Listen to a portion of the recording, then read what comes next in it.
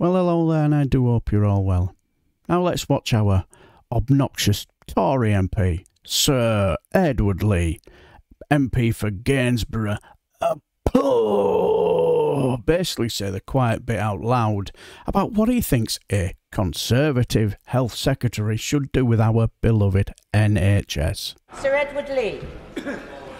It's not the fault of successive Conservative Secretaries of State that every time they come forward with a plan, the queues just get longer. The NHS asks for more and more resources, and more people have to be imported from abroad. The fault is with the system.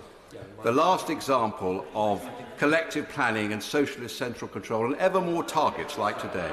It simply doesn't work. Will the Secretary of State, the Conservative Secretary of State, have an open mind to looking at the social insurance systems of France, Germany and Italy? Well, they can mock, but frankly the health outcomes in these countries are far superior than ours.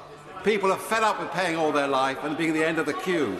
It shouldn't just be the rich who can access private health care.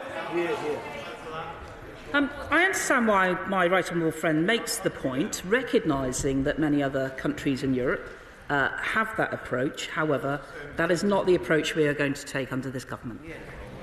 Thank you, Madam Deputy. They're not even bothered now. They seem quite happy to just say the quiet bit out loud, and they don't give a monkeys at all, do they? As far as he's concerned, nothing to do with 12 years of Tory austerity. It's the system that is the problem with our three sheets to the wind Conservative MP for Gainsborough. Clearly our Health Secretary didn't seem too impressed to be asked this question out in public.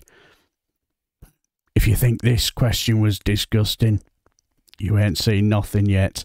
I've got an absolute doozy for you next. It's a peach.